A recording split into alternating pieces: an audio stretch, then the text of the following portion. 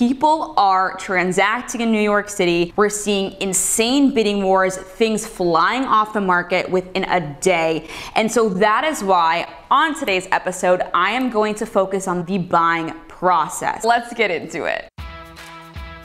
Buying an apartment is a huge, monumental life event. It is literally right up there with getting married and having a baby. And you wanna know what babies and real estate have in common? They're both really expensive. You wanna assemble a real estate dream team. You're not going to get pregnant, get to 9 months, have your water break, and then be like, we should really figure out which hospital and which doctor is gonna help me push this out real quick. No, you think about it, you plan for it, you make sure that everything is ready to go for when it happens. There are 3 people you are going to want on your real estate dream team. The first is a real estate agent. The second is a mortgage broker. And the third is a real estate attorney.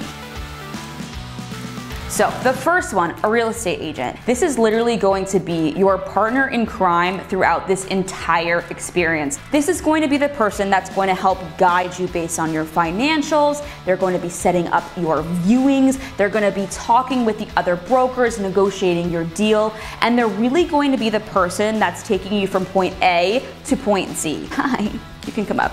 You want someone on your team that is going to make sure you get the best possible deal and that there's no money left on the table. So number 1 is your real estate agent. Number 2 is your mortgage broker. This is going to be the person that's going to help you secure your mortgage if you're going to be financing. Not only are they going to help you get your pre-approval, they are also going to be the person that looks over your entire financial history and is going to give you an idea of what your DTI or debt to income ratio is. The last person on your real estate super team is your real estate attorney.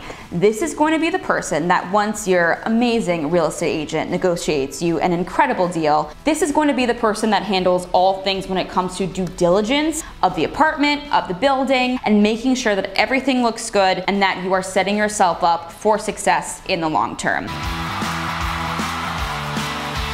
So those are the 3 people you want to assemble for your real estate super team before you even start looking.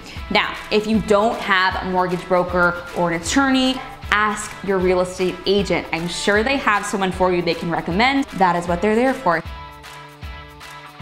And if you do need a great real estate broker in New York City, just slide on into those DMs. Yeah? That was good, huh? That was so good. Yeah. Yes! Okay, done. Who is she?